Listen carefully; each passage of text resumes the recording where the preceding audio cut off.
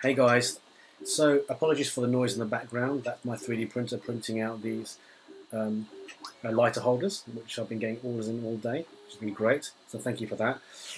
So I was in the magic shop in Sheffield, and I was speaking to Andy Cooper and Mark Maycock, and we're talking about the ways to load the paper. And remember, I came up with the idea of just taking up folder sheets of flash paper and my Pyro Plastic and putting them in stacks.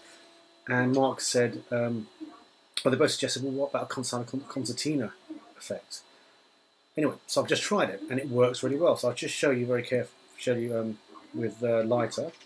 Basically, I've concertinaed some paper in there. This is normal paper, but you can use flash paper. Just cut a long strip. I'll show you in a minute. And basically, you can just pull it out and tear off what you want, and keep pulling out your strip, and just keep pulling out. Just holding your finger there, you can use that as a way of tearing exactly the amount you want. And just look, just keeps on going. So that's great. And the same thing with this one. It's concertina in there. I'll show you how it's done in a minute. Basically, take this and tear it off, and just pull and pull and pull and pull, and you can just tear as much flash paper or as less little flash paper as you want, and it's in there.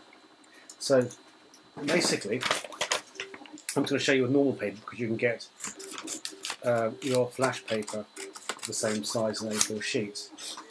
And all I'm doing is literally taking, depending on the size, is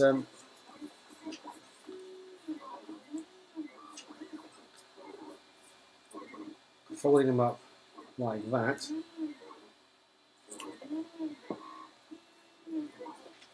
Taking this one here, I'll show you, slipping it straight in, and that's it. And basically, tear this piece off if you want. And then when you want, just peel, hold that back, and pull, and tear, and come back in, and pull, and tear, and pull, and pull, and pull. So that's great. So thank you very much, Andy, and thank you very, very much, Mark. And I hope this helps you guys with your loads of flash paper.